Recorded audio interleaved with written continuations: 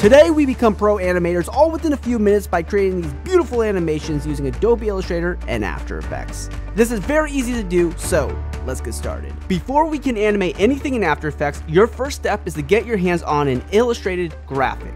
You can find scenes like this for free on my favorite site, freepix.com. But once you have your vector graphic, whether it's a stock scene or given to you by a designer, open the AI or EPS file in that beautiful orange logo software called Adobe Illustrator. The only thing we need to do here is properly layer our graphics so we can make the animation easy in After Effects. So if you don't know Illustrator, we're just layering. We'll go through the groups here in our layers panel to get a feel for the project. You'll be able to quickly see how everything's organized by turning on and off the layers. So first, what we want to do is create a few layers by clicking the new layer icon, and then put objects into those layers that we want to animate in After Effects. For example, if you want to animate a sun, or in my case a moon, I can click that object and select it. Then open the group and we can see it's highlighted here because of the color box. I can then move that path or group into one of my new layers.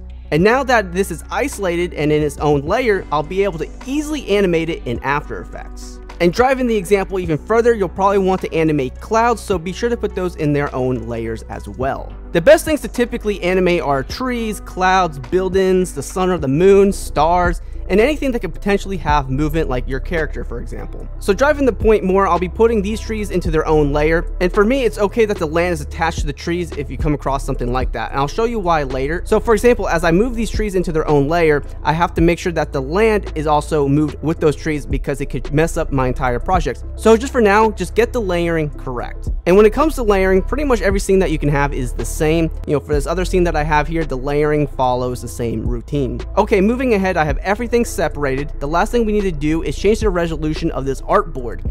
Go to the artboards panel and click the artboard here.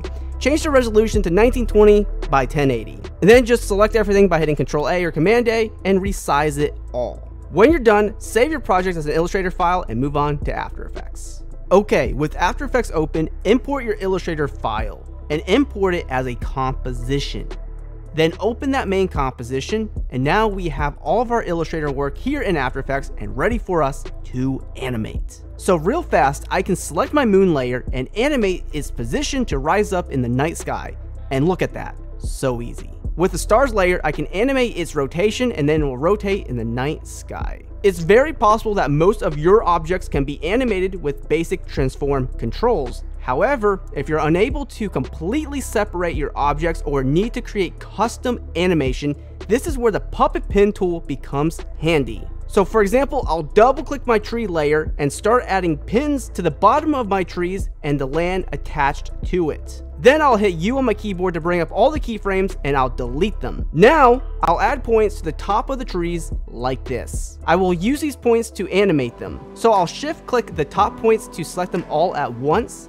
Then I'll drag these trees to the left by a touch, move forward in my timeline, and move the trees to the right. Lastly, if you want your animation to be ongoing, alt-click the stopwatch and type time, loop out, ping pong. Then copy and paste this expression to all your other pinned animations.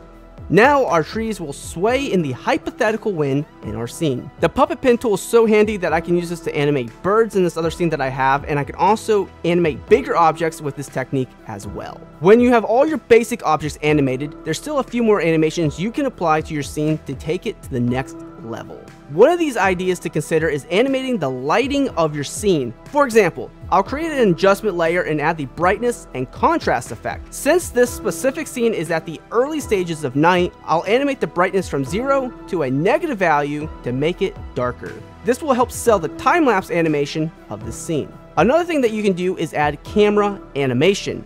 One simple way to do this is by creating a null object and then parenting all your objects to that null. Then animate the scale of the null to zoom in or out of your scene. This will give beautiful movement that will help draw in attention. The last thing I suggest you take a look at is to apply the noise effect and set it to a range of 1 to about 5%. This way your scene will not be static and there will be movement among your pixels. This is just my personal touch, so do what you want. But hopefully these techniques will help you get started in producing great animations in After Effects. And be sure to get your hands on our 100 free templates and this extension panel. You can save time and produce exciting projects in seconds with our 20,000 templates for After Effects and Premiere Pro. Be sure to check our links below.